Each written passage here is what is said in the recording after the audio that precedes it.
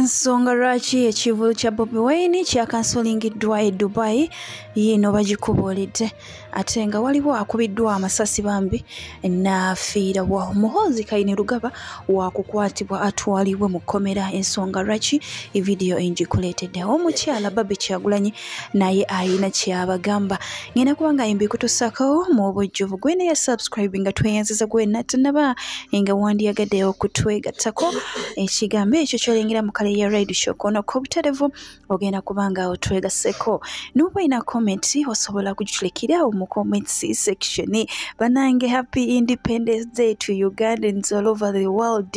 Mukulika to okubeera nga mutuuka ku lunaku luno nkaaga emyaka gye tuwezezza nga twefuga Independence Day naye nga okubajjukizako kakatono omwami Ssaalongo Mutalema asangibwa mu Kiteezi akola ku nsonga z'amaka ebyenfuna ssaako n'endwadde ezitategerekeka. Oyagala genda bweru wa ggwanga visa eganye oli bweru onoonya omulimu ogubuze naye nga munnange byonna biganye ogezezzaako buli kimu kiganye. Omwami oyo asobola okukola ku nsonga ezo gwe mukubire ku namba y'essimu egyolengera mu kasitiika okumanya ebisinga. Omwami oyo asobola n'okukujjanjabira online WhatsApp n'awoyawoyako ku mbeera yonna munnange eba ekusumbuye. Olunaku olwaleero Uganda lwewezezza emyaka 6 bweddu bukyanga efuna obwetwaze era ng'olunaku luno lwatuumibwa olwa Independence Day munnange. Omwami oyo gwolengera ku screen yamanyikiddwa nga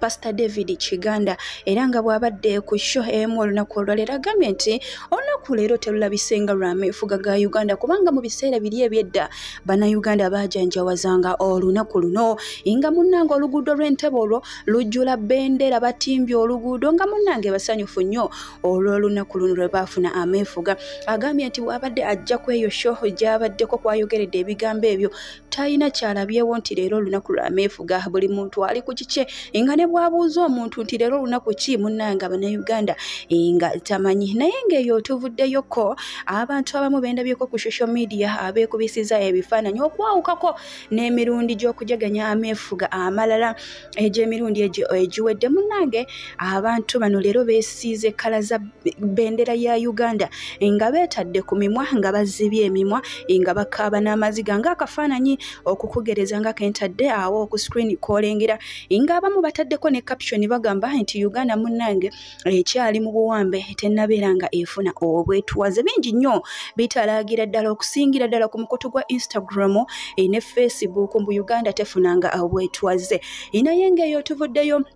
olunaku olwaleero ekkololo President Yoweri Kaguta Museveni yabadde omugenyi omukulu mu kujjaganya olunaku olw'ameefuga era nga ba President okuva mu nsi ez'enjawulo babadde bagenyi mu kujjaganya olunaku olwo kwe kuli n'omukulu Sir William Ruto. Mu bigambo bye William Ruto President wa Kenya agambye nti Museveni ye President wa East Africa era amwebaza nnyo okukulembera obulungi Uganda era ategeezezza ba President si bonna babaddewo munnange bawulirize omwami oyo kubanga ye mukulu waabwe bonna ate ebintu bino yabiriddemu yabitegeera ennyo nnyini ddala. Ngenda kubanga nkuteerako ka vidiyo ke sigenda kubyayogera mugambe nti muwanze ebigambo mu kamwa wabula ka vidiyo kaako ka seconds nga ana nkomewo ate mbongereyo n'amalala. Mzee Museveni, as I said,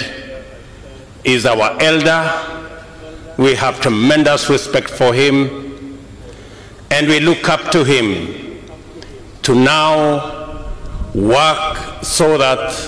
we can eliminate the borders that separate our people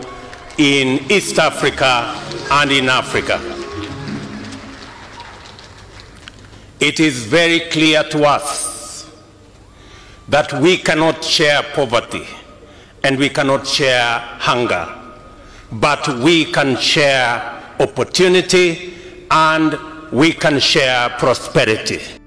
Byebyo kubimu ebibadde ekkololo olunaku olwaleero ate nga bo bannayuganda abawangalira mu kibuga Boston ekya America mu kibiina ekya Uganda Boston Community Association olunaku olwaleero nga bakulembeddwamu Afande Momo ne Gladys Namirembe Sekonde akiikira UNA mu England yawo munnange nabo bategese omupiira ogw'okujaganya ameefuga ga Uganda era nga we guggweredde nga bannayuganda abawangalira eyo Boston bawangudde Liberia eggolo 6-3. Inga tuzeko kugafa mu entertainment industry agava mu kubogalaga nti omuyimbi Gravity omutujju poliisi emunonya kigambibwa okuba nti ono yalemereddwa okuyimba ebuwama ewabadde wategekeddwa ekivulu kye. Munnange abawagizi oba bafaniza ababadde bazze okumulaba bwe batamulabyeko munnange ne bava mu mbeera ne batandika okumenyaamenya obutebe kwotadde tentisi n'ebintu bya ssente empitirivu nnyo nnyini ddala, era nga kigambibwa ensonga lwaki poliisi enoonya omwami ono oba omuyimbi ono Gravity asobole okusasula ebyo ebyayonooneddwa awe n'ensonga lwaki teyayimbye ng'ate yategeeza bulungi nga bwagenda okujja era nakkiriziganya bulungi ne bapromota abakola ki munnange abategesi abategeka ekivulu ebuwama. Embeera bwetyo bwekyali naye ng'ebinaba bisinzekaawo nja kuba nga nzira yimbi batuuseeko. Omuyimbi Hassan Nduga yandibanga avudde mu mbeera bwatyo naye neyeekyawa munnange. Tujjukira bulungi nti emabegaawo abantu bagwa ku kabenje era nga muno mwalimu abayimbi baffe okuli Ronald Alimpa kati akyali mu ddwaliro akyanyiga ebiwundu era omwafiira abayimbi ababiri ddala okwali omuyimbi wa Kadongo Kamu wamu n'omukyala Lady Grace. Naye munnange ebigambo byatandika okuyitiŋŋana okusingira ddala okuva mu famire ya Ronald Alimpa muzenga mubiraba bulungi nnyo nnyini ddala kuba mbadde nga nzija mbibatuusako wano ku Asha Media nga bagamba nti omwami oyo Hassan Nduga yalya ssente ezaali ziyina okujjanjaba abalwadde. Munnange omwami oyo yavudde mu mbeera bw'atyo n'asalawo n'afulumya oluyimba era nga mu luyimba luno yayogereddemu ebigambo bingi nnyo yini ddala mwe yagambidde nti Ronald Alimpa munnange yandibanga yakola kikyamu okubeera nga amuyamba. Gwe n'atanaba kuwuliriza luyimba olwo nga wandyagadde okuluwuliriza igenda ku YouTube ya Hassan Nduga yalutaddeyo dda era nga yalutumye abantu tebayambika munnange. N'omwami Kasukube yayogera eby'enkima omwami oyo yabitaddemu mu luyimba byandibanga munnange nno sitole ya Kasuku teyali propaganda nga ddala kituufu enkima yali mu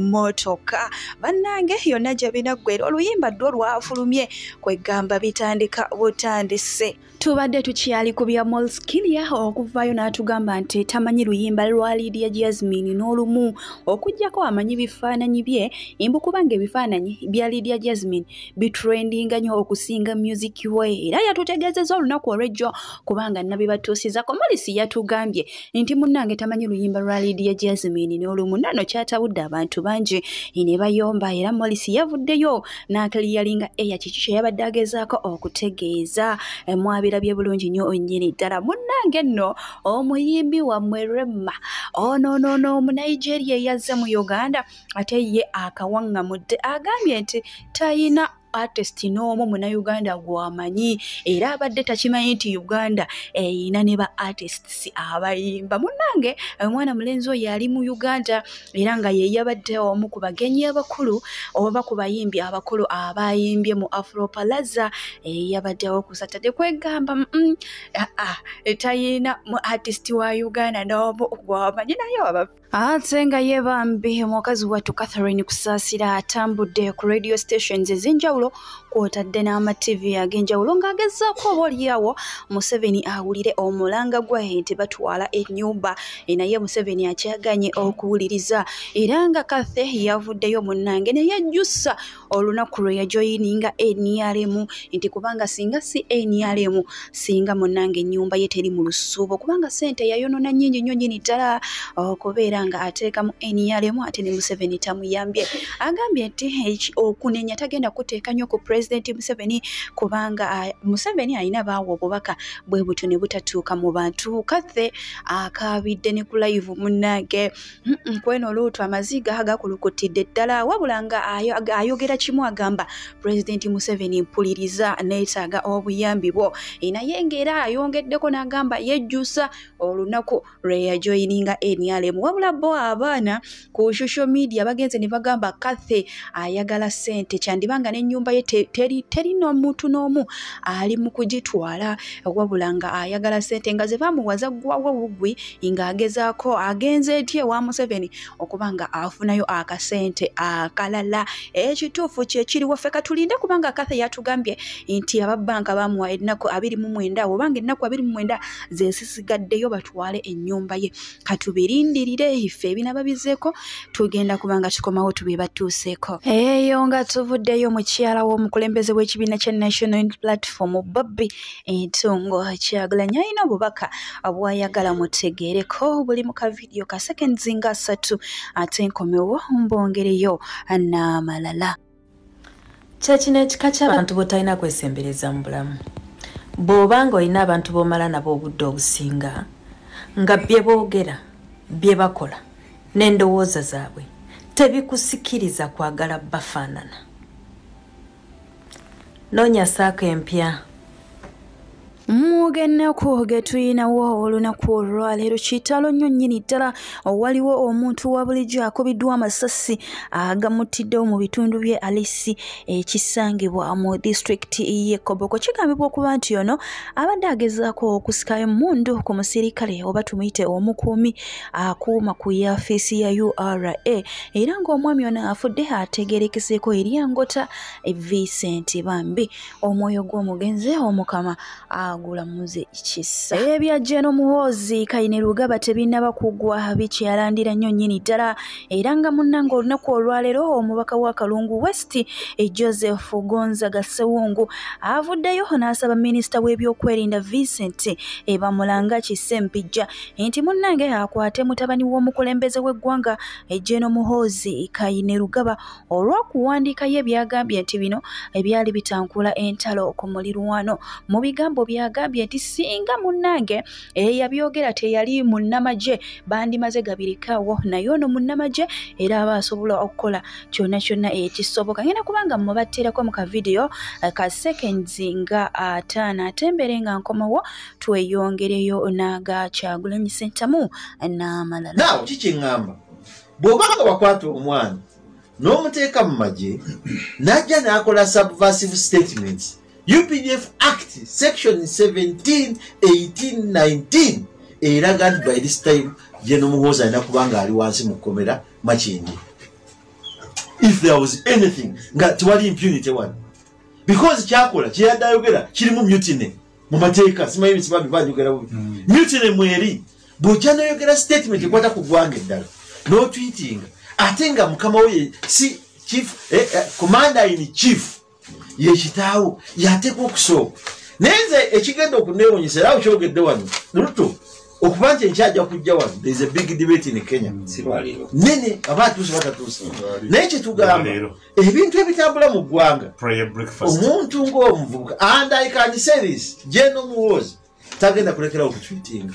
kubanga si gwe gusoose n'abayitale yabagambye ayagala omukyala wa Italy prime minister agenda muwa ente siwe kyali yagambye ku Twitter kati nti ekizaamu mwankole eggwanga lyemanye nyankole ly'enjogera obulungi waza kugamba ngu nyenda kuheereza ente noba nyenda kushwera oyagala kuwa oba kitegeera naw ani akuwa okukola ebyo amagye gano gw'olaba singa yabadde Jeno Mbadi singa yabadde Sewungu bansi bange singa tuli mabuusu kati kyova olaba ekitiibwa kye bawa Ivan Koreta up to now yakwirako court martial naye ng'emisango gy'alina tegina nayo gyina gibona but that man sailed through olwairo olaba abajeno nga 30 bawumudde omulundi gumu and can I tell you this yawe omwana ono omulaba tabera mu office gende embuya gende bombo olabe onalabo wange minister wange w'ekalungu amanyi yennyuma eno tujja kutuula ku kipa mugayisewo omusajja akola statement ye lwaki naye ajja kunga Sewungu vaawo nze nvaako yajja kujja agaye mubuuza Sempijja mali mulinze wano yala mugamba Sempijja Muhoozi omukwata ani gwe lindako ffe tugenda kusinkana Kalungu mikolo nze muyita okwogera mugayisewo otudde wano omusajja agenda tuleetera olutalo lwaki tewamugadde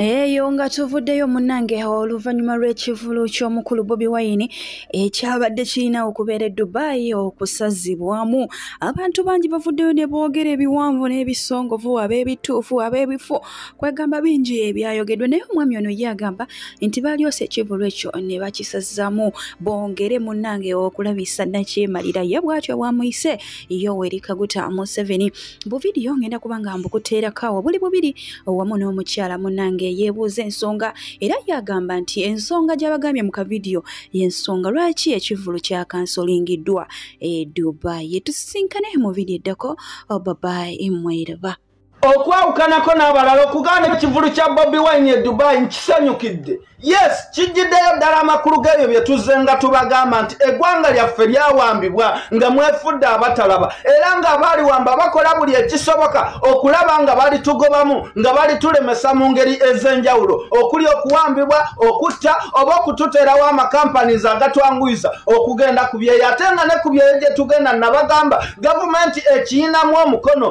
kukutta okutulugunya okusaddaaka bannyinaffe ne baganda baffe mu mawanga gano naddala ag'ebuwarabu era temwakitegeera era nga newofiira eno okutaba kufuba nnyo omulambo gwo tebaagala guzza ku butaka atilisiti obeera eno nga na buli muntu yenna ateekawo oluwenda oluzza munnayuganda ewaka eyafuluma eggwanga bafuba okulaba nga bamulemesa tebasookedde kuba e Dubai bokka neva e China Ukraine babakomyawo neva ensi yawa nange nzaabuuza